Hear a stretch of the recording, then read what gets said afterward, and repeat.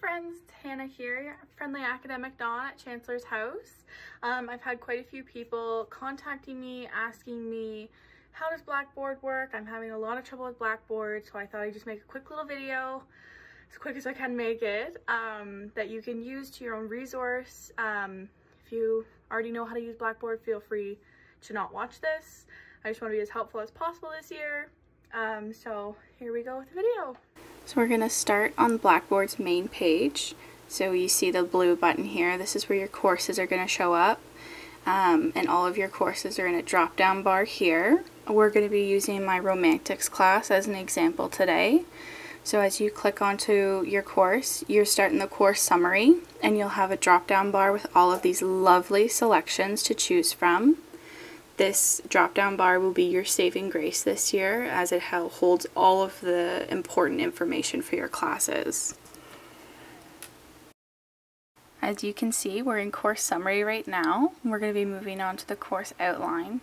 This is essentially your syllabus for the course. Your professor can also include the syllabus on it, but this particular professor has broken it down here for us. On to the next moment, we'll see some course policies and cautions. This will also be included in the syllabus. And then your course readings. So it's all broken down there, so you can read ahead if you want. And then we'll see actually course content. So my professor here is posting a week-by-week schedule. And then also on the drop-down bar you see your assignments. So that includes drop boxes and just general assignment information. Moving on is journal entries and also discussion posts. This is really important to communicate with your other classmates, even on a virtual basis, which is super interesting and fun. On to collaborate. I know a couple students have had issues with this one, but as soon as it pops up here, very easy to follow along.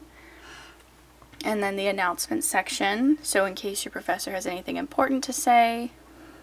And you also have a lovely calendar here, and also a test section where they can post midterms, exams, all those fun things like that. Another important thing on the drop-down bar is your tech support and your help and your how-tos. It's always at the bottom. Those are very resourceful, especially if you don't have those specific items on your board, especially collaborate, because I feel like that's going to be one thing that the professor is going to use the most. I hope this was a little bit more resourceful. And if you do have any more questions, you can feel free to Facebook message me if it's a little short one, or if you just need a little bit extra help and want to schedule a meeting, you can always go to academicdawn@nipissingU.ca. That's my email. I respond fairly quickly, and I hope to see you soon.